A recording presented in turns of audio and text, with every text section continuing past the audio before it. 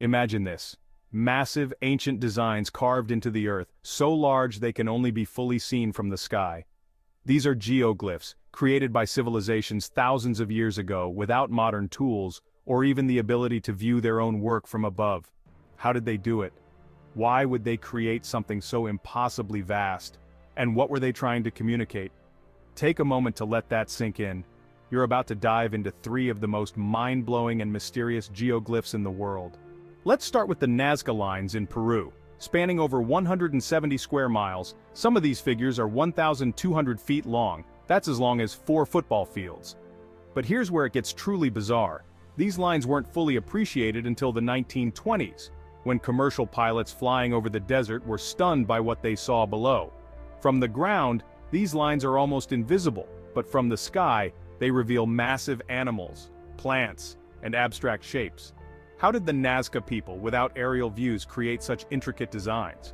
Were they messages to gods or even something extraterrestrial? Adding to the mystery, these lines have survived over 2,000 years in one of the harshest deserts on Earth. Now let's head to Chile's Atacama Desert, where the Atacama Giant towers at nearly 400 feet tall.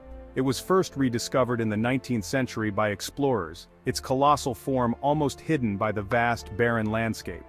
But as researchers began to study it, they found something even more perplexing. Intricate patterns on its body that some believe represent star constellations. Was the giant a celestial map, guiding ancient travelers by the stars? Or, as local folklore suggests, a deity watching over the desert? The purpose of this towering figure remains one of the desert's greatest unsolved mysteries. There are hundreds of geoglyphs like these around the world, giant figures etched into the land, only visible from above. But there's one more we need to explore, and this one might just blow your mind. Before we dive into Ohio's Serpent Mound, hit that like button and subscribe for more jaw-dropping mysteries. The next part is where it gets really wild. The Serpent Mound, winding nearly 1,400 feet through Ohio, was known to Native American cultures for centuries, but it wasn't scientifically studied until the late 1800s. When archaeologists began examining it, they were stunned to discover that the Serpent Mound is not just a random shape. It's carefully aligned with celestial events. The serpent's coils perfectly match the path of the sun on both the summer and winter solstice, meaning that on those days the sun sets directly in line with specific points of the mound. Some even believe it aligns with lunar cycles as well. But why would ancient people go to such lengths to create a mound that tracks the movements of the sun and moon? Was the Serpent Mound a giant astronomical calendar? Or did it have deeper spiritual significance, perhaps marking the passage of time, life, and death? Despite excavations and years of study, the mound's true purpose remains elusive.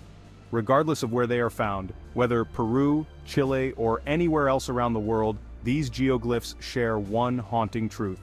They were all designed to be seen from the sky by civilizations that had no way of flying. What was their purpose? Were they messages to the gods, or could they have been left for us to discover now, in the age of flight? And speaking of ancient mysteries, the Antikythera mechanism is an ancient device so advanced, it's been called the world's first computer, over 2,000 years old and capable of predicting astronomical events with a precision that blows modern minds. Want to know how such a device could exist centuries ahead of its time? Check out our video where we dive into the mind-blowing mystery of the Antikythera mechanism. And now you know, stay curious.